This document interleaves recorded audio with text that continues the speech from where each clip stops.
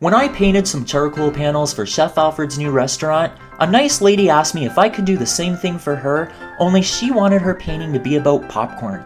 That's why in this video, I decided to share with you my recipe for good old-fashioned, super tasty Cracker Jack. If you're a fan of Cracker Jack, you are in for a treat. This recipe tastes so much like the real thing, people are gonna be like, oh, where's the prize? And you know what's really awesome? It's easy to make. Here's how you do it. So first, we have to make some popcorn. I have here 1/3 of a cup of kernels, and this is gonna give me about 8 to 10 cups of popped corn.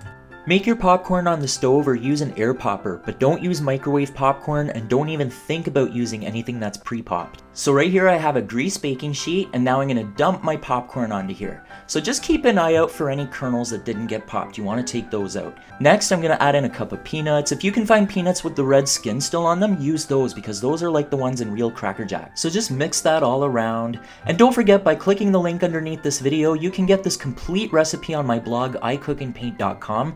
And while you're there, don't forget to check out my paintings, and for even more cooking and painting fun, follow me on Facebook, and check out what I'm cooking and painting today.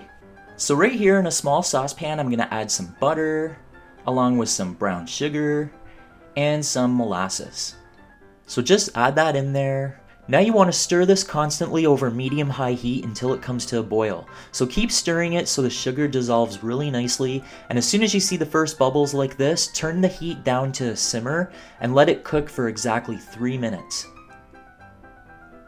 Then you can take it off the heat. Now you add in some baking soda and salt. So watch what happens when you stir baking soda into this. You see how nice and foamy this gets? This is also how you make peanut brittle, which we will make in another video one day, but for now, just pour this over the popcorn. Then you can start stirring it in. It's going to be really hot at first, but in no time at all, this is going to cool down enough that you can start using your hands. So go ahead and get your hands in there. It's a lot easier to get that popcorn nicely coated. This will take several minutes, so just be patient. You want everything to be really evenly coated. Now you want to have your oven preheated to 250 degrees and bake it for 50 to 60 minutes. Now there is a catch to it, you have to stir it every 15 minutes. So just crack open the oven and give it a good stir. You also want to make sure there aren't any big clumps of popcorn stuck together. You want it to be nice and fluffy. So just do that every 15 minutes, and here's what it looks like after about an hour. You can double, triple, or even quadruple this recipe, and this Cracker Jack keeps very well in an airtight container for 3 to 5 days. Not that it's gonna last that long. Hey, did you enjoy this video? Well, let me know by giving me a thumbs up, and leave me a comment and let me know how my Cracker Jack recipe worked out for you. Until next time, thank you all so much for watching, and I will see you soon.